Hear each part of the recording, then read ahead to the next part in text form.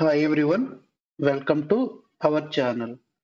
So this is .NET 7 Blazor WebAssembly JWT authentication series.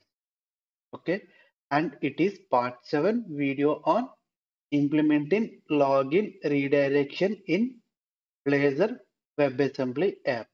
Okay, here is our Blazor WebAssembly application.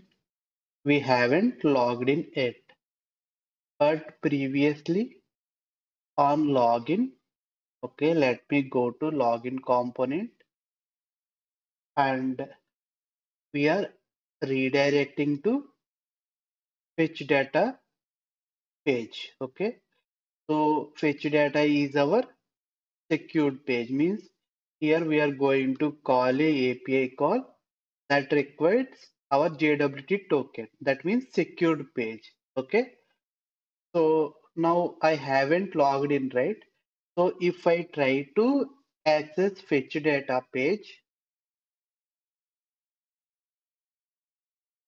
see, I am able to go to fetch data page. Anyway, here I am getting error. That is because I am getting API responses 401 because of there is no valid JWT token. Okay, but we should not allow users to go to the secured pages if user is not authenticated. Okay, so to do that, first what we have to do means we have to add one attribute here, that is like @attribute authorize. Okay, so let's import the namespace.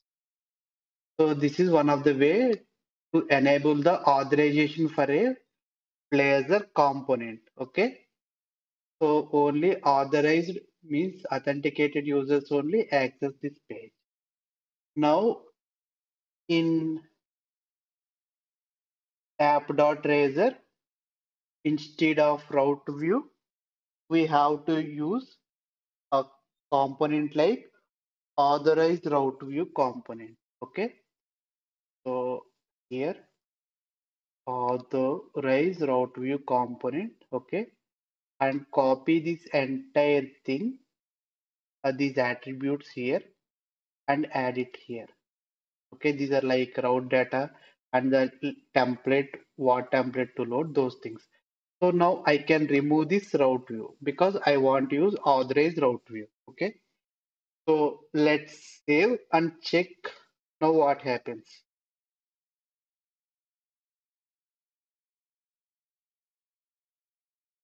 Okay, see, here it is showing a default message like not authorized.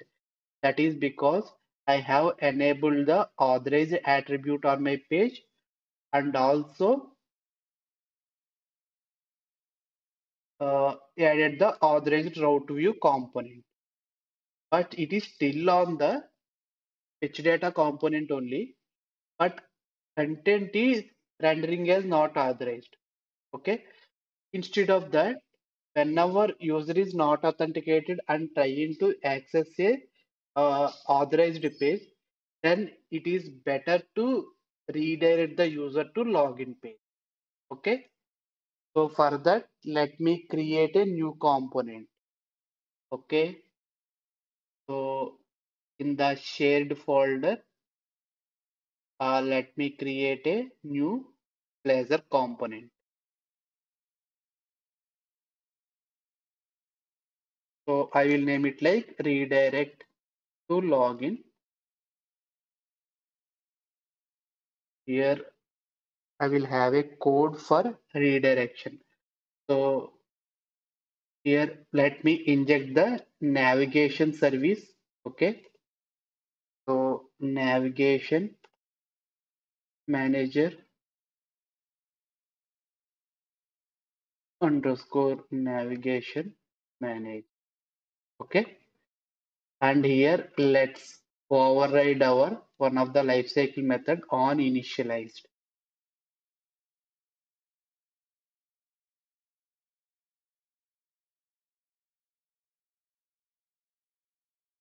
Okay, here I can write navigation, that is like navigation dot navigate to login page. Okay, so this is the simple component, only redirection logic, and there won't be any route for this component. Okay, now what I can do, I go to app browser component.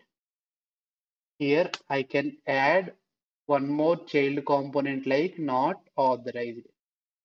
Okay, now inside of this not authorized component, we have to check whether the user is logged in or not, because authorization means user have the access or not. That doesn't represent user is not authenticated. Okay, here we can add roles also, authorization here.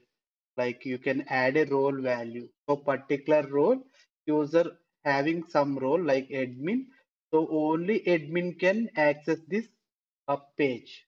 Okay, like that authorization means user is already authenticated but doesn't have a role to access the page. So it will restrict the users authenticated and non-authenticated also based on admin.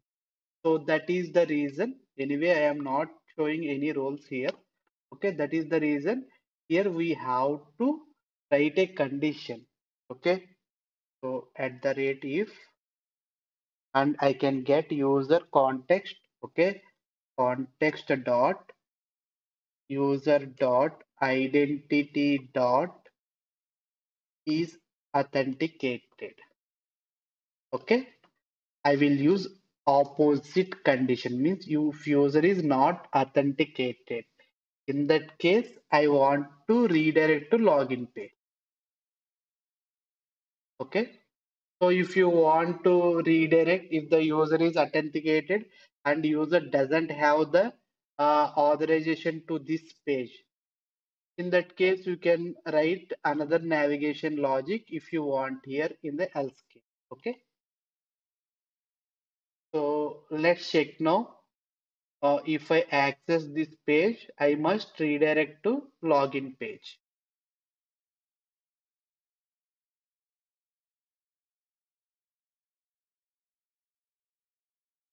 Okay, see it is automatically navigated to login page. Let me try again one more time. Fetch data route. Okay, see automatically we are redirecting back to login page. Okay, so we have successfully implemented the login redirection in our Blazor application. Here there is one more case. Okay, if user logged in. Okay, let me log in first.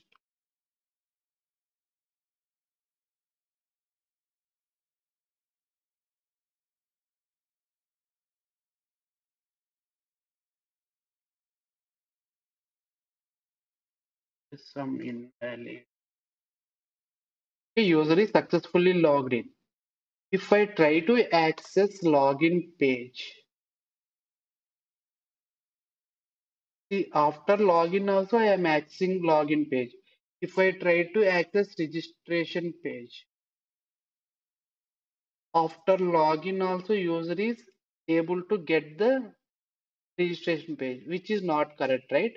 So we have to add this condition also when user is already authenticated. So in those cases, what we have to do means these kind of pages will be very less, right? So we have to manually redirect them. Okay. So let me go to my login page. Okay. Here to get the user information, authenticated user information, I can use one of the cascading property. Okay. So cascading parameter, that is public authentication. Sorry, it is a task type. Okay, authentication,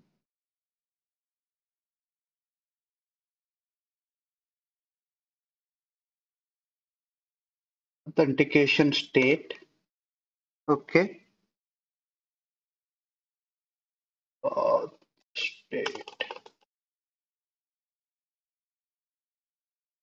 Okay, like this we can get the cascading property. So why we are able to this cascading property means the app layer previously we have rendering the cascading authentication state component, right? So it's going to input a property that is like this. Okay. Now let me add on initialized async method here. Okay. So override on initialized async.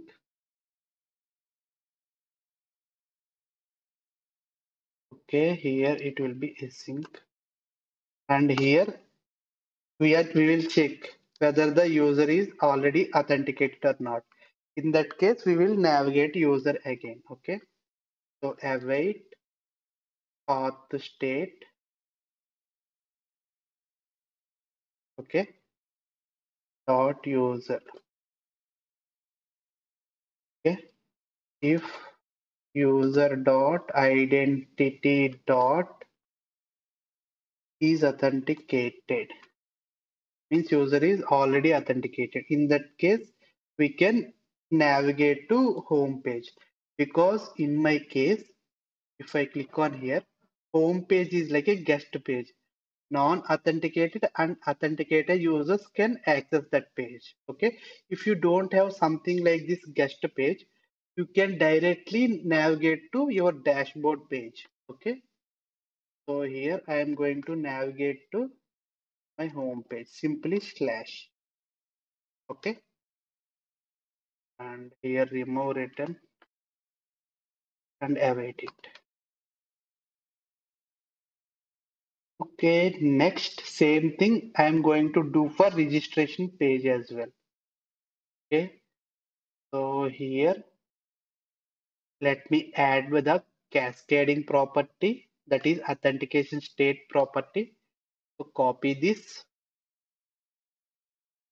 add it here. So here we have already implementing on initialized method. Okay, now here on top I will check user authenticated or not. Okay, copy this.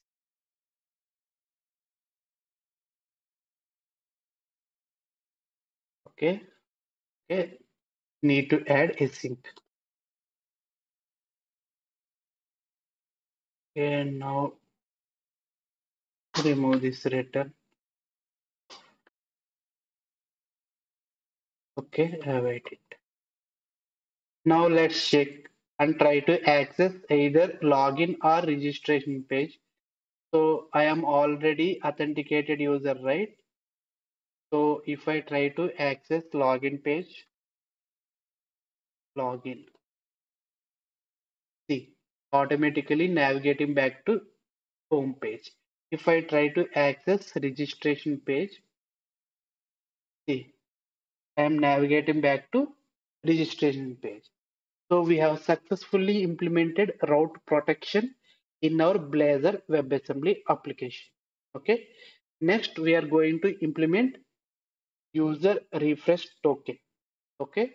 When JWT token expires, how to retrieve it using the refresh token we will implement. Thank you so much for watching this video. I hope this video delivered some useful content to you all. If you like the video, please do support by subscribing to the channel, and also please don't forget to like and share the video. Soon we are going to meet with new content. Until then, signing off.